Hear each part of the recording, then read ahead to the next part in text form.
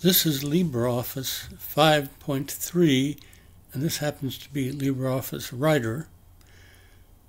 Version 5.3 is available in any of the Ubuntus 17.04, and you may be able to get it through a PPA in older versions of Ubuntu or Linux Mint, and for other distributions, check the availability.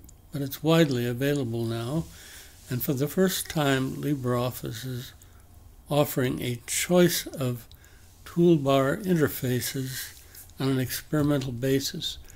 Now, to enable this, go up to Tools, left-click on Tools, go to the bottom, left-click on Options, and then left-click on Advanced.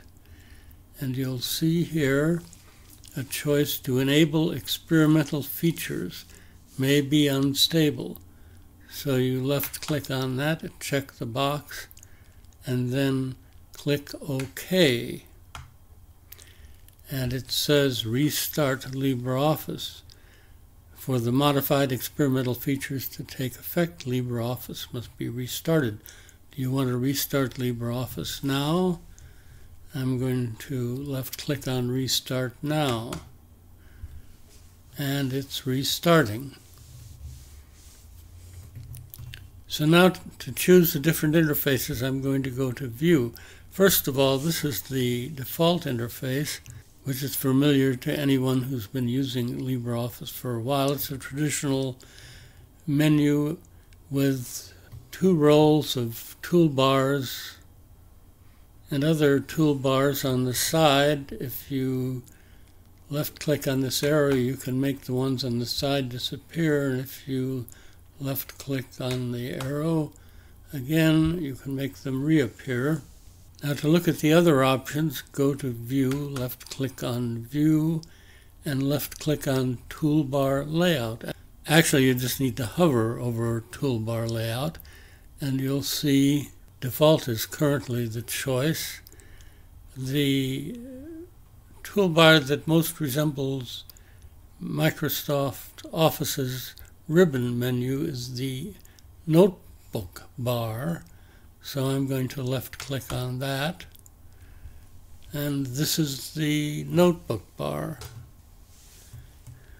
Now, there are people like me who think that the ribbon menu is a counterintuitive piece of rubbish, and we would never use it. Actually, I tried using it for a year when it first came out about 10 years ago, and it constantly impeded my progress.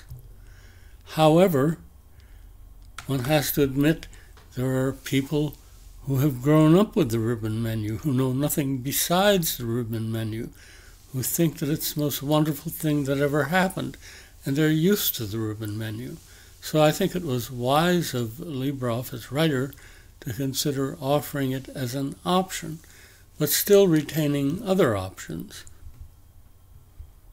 So going back to View and hovering over Toolbar Layout, I'm going to left-click on Single Toolbar. And this is a much more compact toolbar than either the traditional one or the ribbon menu. It doesn't take up as much space vertically, which makes it ideal for screens with a horizontal aspect. Now, if you want to click on the double arrow here to get more tools, you'll see that they open up at the right.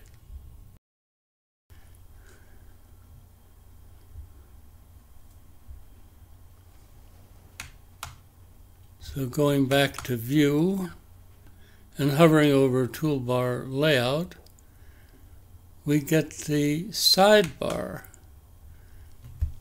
This has been available for a while in LibreOffice, and this is a solution to the fact that you may have more space horizontally than you need, and you'd like more space vertically.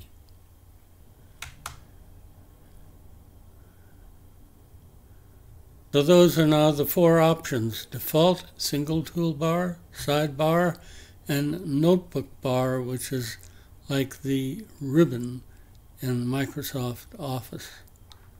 I'm going to go back to default. And that's the story.